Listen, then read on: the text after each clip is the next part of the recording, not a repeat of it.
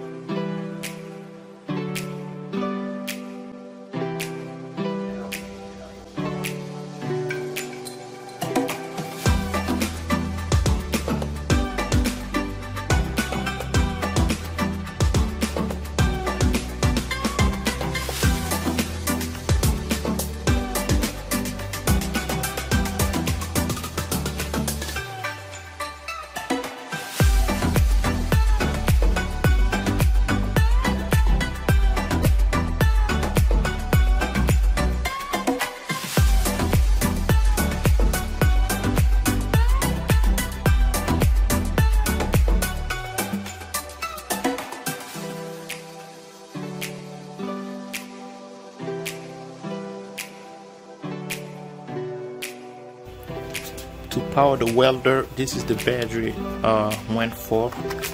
This is recommended on the website, and it is a nanotech battery pack.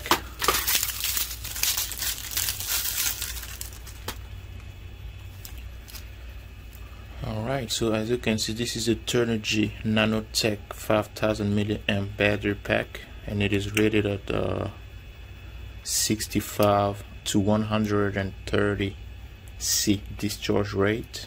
And I've seen reviews on this, and everybody who uses it seems to have a great experience with it.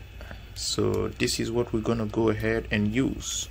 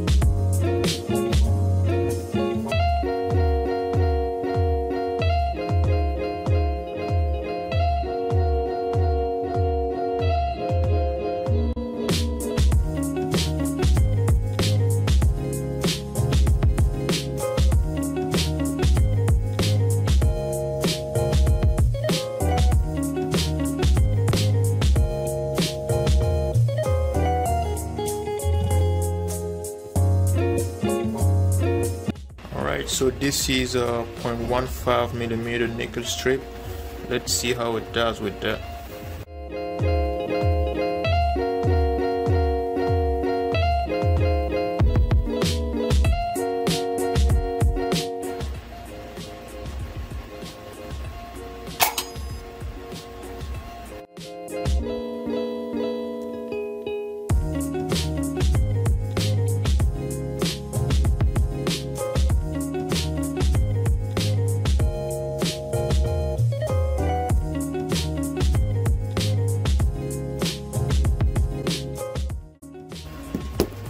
.2 millimeter nickel strips.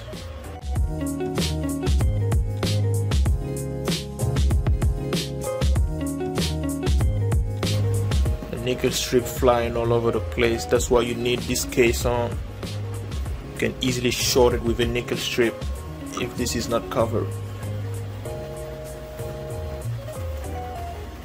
And then foot pedal.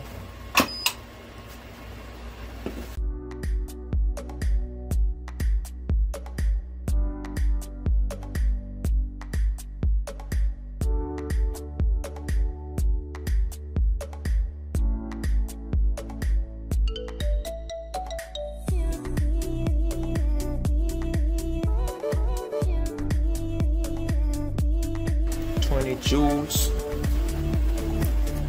All right.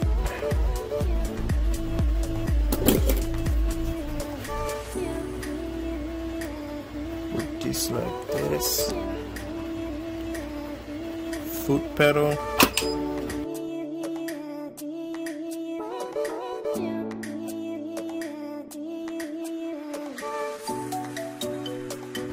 Again, holes into the nickel strip. 30 joules.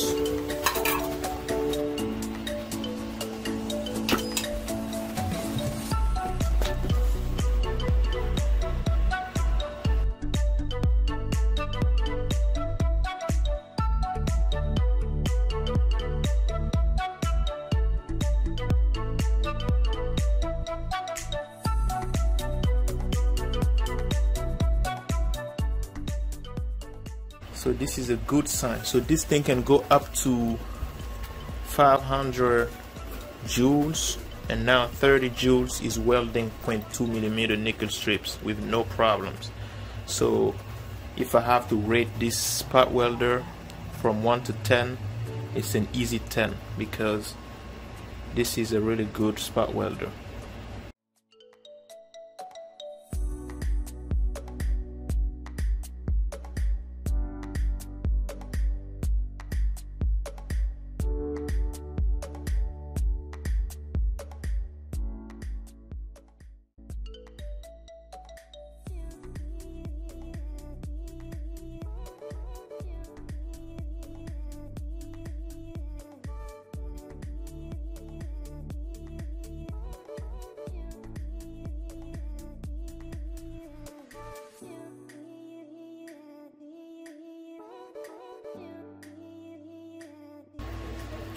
$150 joules, 0.3 millimeter nickel strips. Let's sand it. Wow, that was a big spark. That was a lot of power. 150 joules, 0.3 millimeter nickel strips. It blew it right through the nickel strip into the battery and made a hole.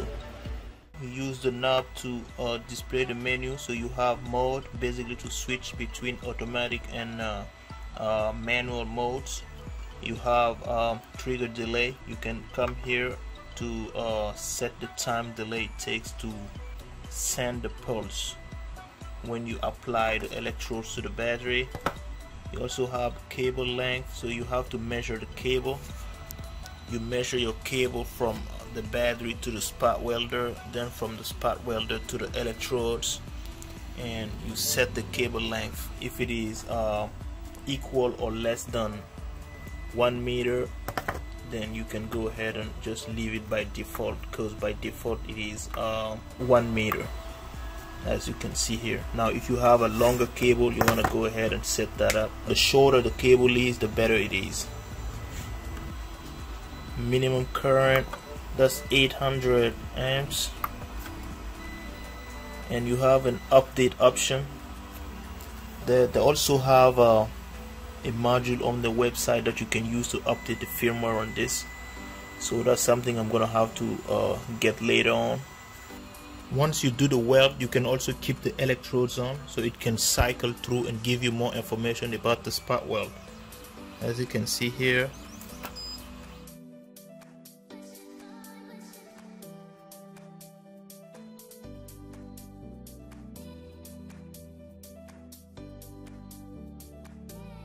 so let me know what you think about it in the comment section. If you have any question, leave it in there. I will do my best to try and respond it.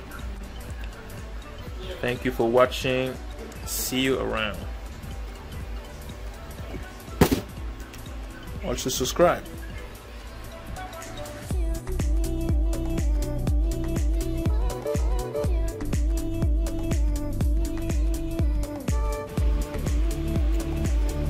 You can also turn off the foot pedal just by replacing it with a short on the terminal.